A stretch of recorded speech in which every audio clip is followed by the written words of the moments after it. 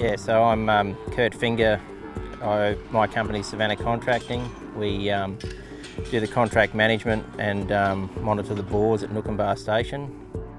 We've got 18,000 head in total on the property, and 42 waters in place at the moment, bores and dams, and more going in this year.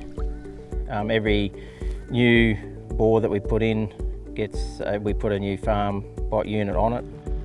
You know, we do 2 to 3 bore runs a week, but if something happens an hour or a day after we've done our run, then you know that Farmbot's got your back.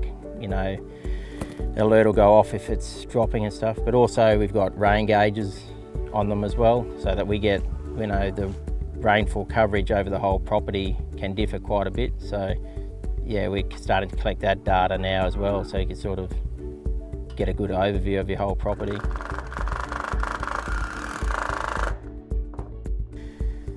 I mean, time is money, so if you can, anything you can save, it's a dollar saving in the long run. So yeah, it just gives you that extra support and backup.